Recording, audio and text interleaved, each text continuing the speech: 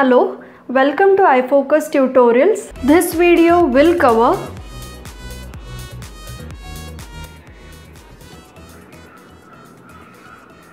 KMAP is a diagrammatic representation to minimize your boolean expression. So in this case, you will not require any boolean algebra rules or the theorems.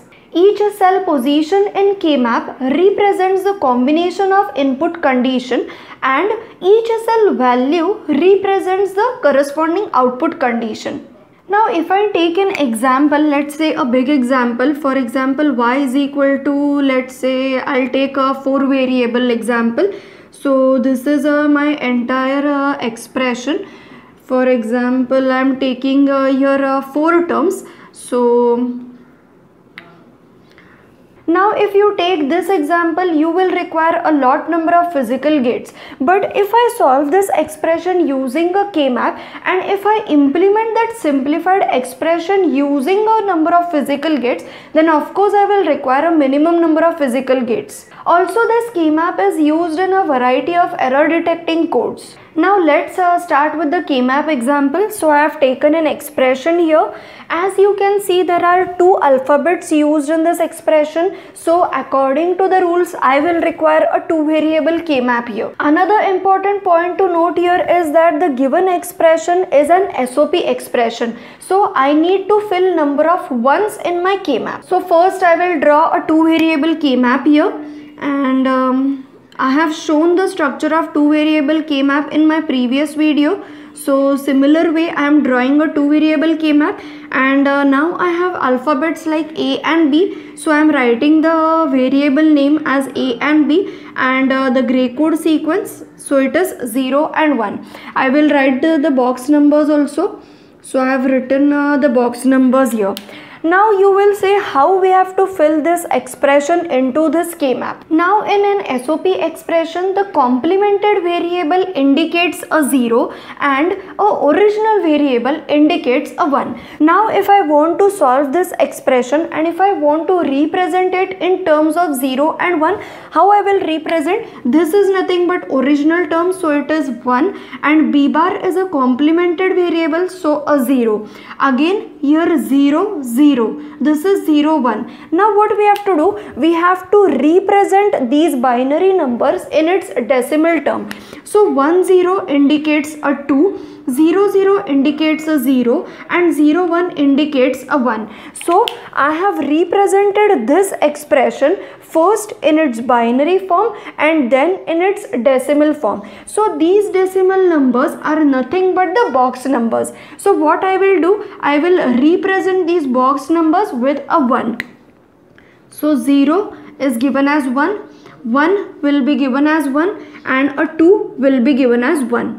Now we have represented our expression in our KMAP. So we will start with the grouping. As we can see, the priority goes from octet to a single. But now, right now there are no octet terms. There are only 3 number of ones. So what I can make? I can make a pair here. So I am grouping this 0 and 1 box together to make a pair. And I am grouping this 0 and 2 box together to make a pair. So according to this expression, I get 2 pairs here. Now what we have to do? We have to represent these groups in terms of an expression. So I will start with the writing the expression of this box number 0 and 1. So while writing the expression, what we have to do? We have to observe both the rows and the columns. So if you observe the row here, row is indicated by a 0 and this 0 is indicated by variable name A. And in SOP, if you observe, the complemented form is denoted by a 0. So again, what I will do? I will write this expression as A bar. Now the next task is to observe the columns here. So if you compare box number 0 and 1 as columns, there are no common terms here. Means 0 and 1 both are opposite terms. So these opposite terms gets cancelled and I don't get any of the variable name for B. So the entire expression for this pair is represented as A bar. Now to write an expression for this second pair, what I will do, I will read the rows. If you observe both the rows here, again there is no common term here and both 0 and 1 gets cancelled. So I can't write a variable in terms of A. Now what next I have to do? I have to observe the column. The column is represented by a 0 and this 0 is indicated by B. So what I will write? I will write a B bar, and the final answer, that is the simplified expression for this given expression, can be written as y is equal to, we have to add both these terms, so A bar plus B bar. So this is nothing but the simplified answer for our given expression. Now the next example that I am going to take is by using a symbol here. So this symbol indicates that the given expression is in the form of SOP. So now we have identified the SOP expression. But what about KMAP? How many variable KMAP we are going to use? So here we don't have any number of alphabets or variables here. So how we are going to find out how many variable KMAP we want? So here we are going to observe the highest number that is given. So the highest or the largest number that we have been given is nothing but 15. Now this 15 is not present in a 2 variable and a 3 variable KMAP. To get the information about the tutorials, press the subscribe button and click on the bell icon to get the notification. But 15 is present in a 4 variable KMAP. So for this expression we require a 4 variable KMAP. So now I will draw a 4 variable KMAP here. So I have drawn a 4 variable KMAP according to the rules. Now what I will do, I will fill 1 with these respective box numbers. So I will start with 1, then 5, then 7, okay, 9, 11, 13, and there is a 15. Now to avoid the confusion with a 4 variable KMAP, what we can do, we can fill the remaining boxes with 0. In the previous example also I can fill it with 0, but if you don't have any confusion you can keep it as it is. Now what we have to do, we have to form a group here. Now what do you think will be the groups here? Let's say this is my entire quad, this is my another quad, it is visible, okay, and my 1 is remaining, so I can group it as a pair. So do you think this is right? No, this is not right. Why? Because we have to form the groups according to the priority. So the priority is for 8, 4, 2 and then 1. Now let's check what is the answer. So this is nothing but my quad, that is right.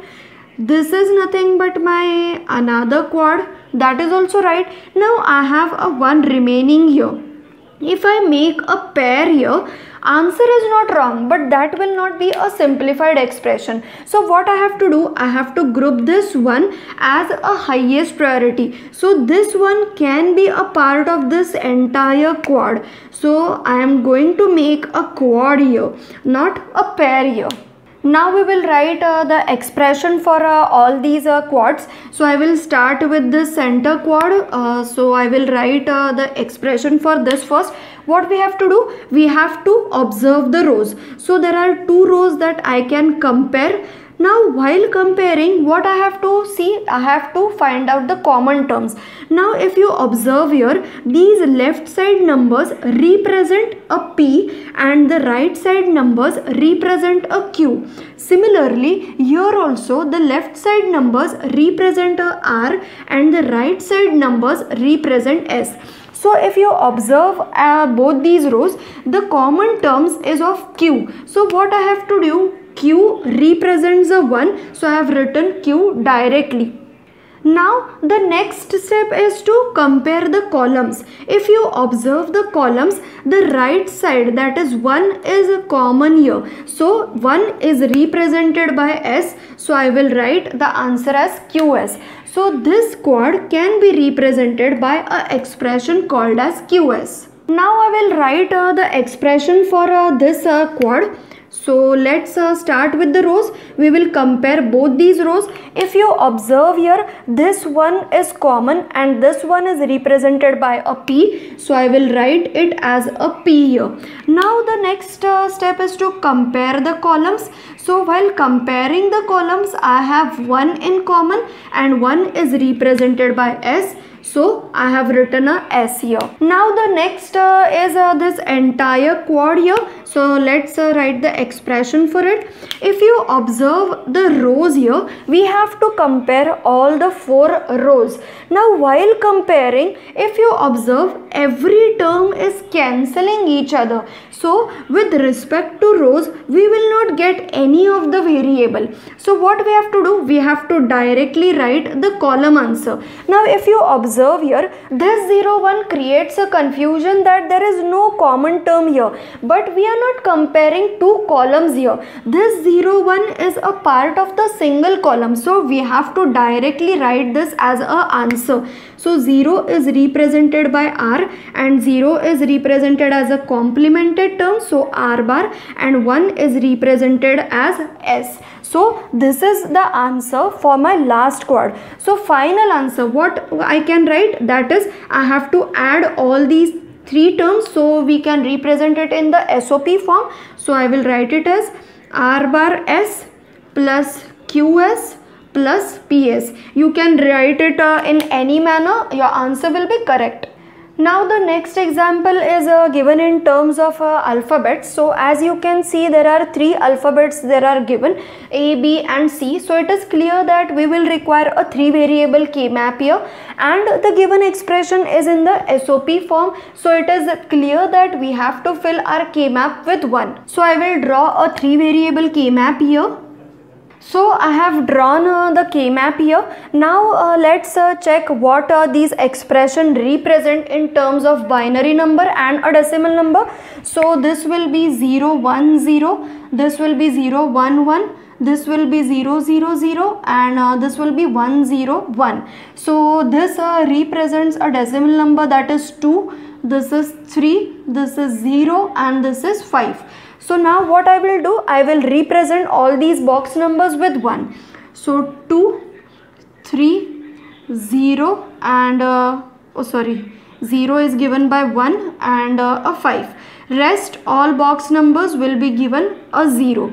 Now you can pause the video here, you can check what groups can be made here, and you can find out the expression here. So let me know the answer in the comment section. So here I have covered KMAP examples of 2 variable, 3 variable and 4 variable with respect to SOP expressions. In the next video, I will cover some examples for POS expressions also. So if you have any doubt, let me know in the comment section and do subscribe the channel. Thank you.